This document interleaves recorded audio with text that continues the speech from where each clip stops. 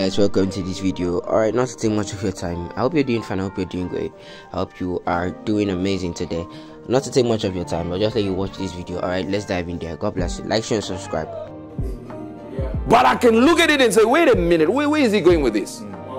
Not so many people don't understand that when Tesla was started, you see, this Tesla thing started. Do you realize that Elon Musk did not start Tesla?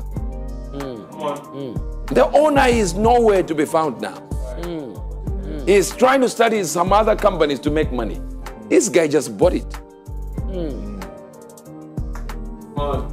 He started a company, of course, that you already know and use, called PayPal. From there, he then used that money for Tesla. Now, notice, if you've ever had the chance to drive one of these cars, you realize that after 4 years of having it there, they can change and update the software from the office.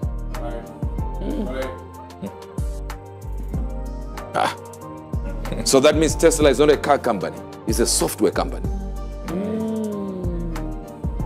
And if you understood what I said last week, that we are in a matrix, we are in a software. And we're getting updates every time. You're not getting this. See? We are getting it, sir. I'm a sucker for things like iPhones. You know, I am very loyal to their brand. But here is iPhone 16. All they added was this button here. And yet I bought it.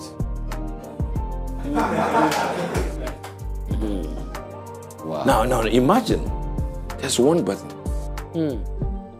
That's the addition. If they produce 17 tomorrow, I buy again. This is me. They produce 19, I'll still have the skills. How many buttons are they going to put on 17 now? Do you understand why? Because these things cannot change anymore. It's the software inside.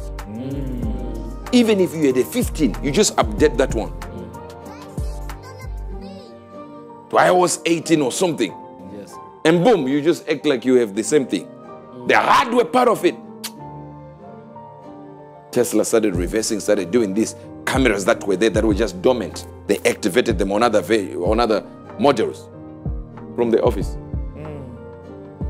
I want to show you something.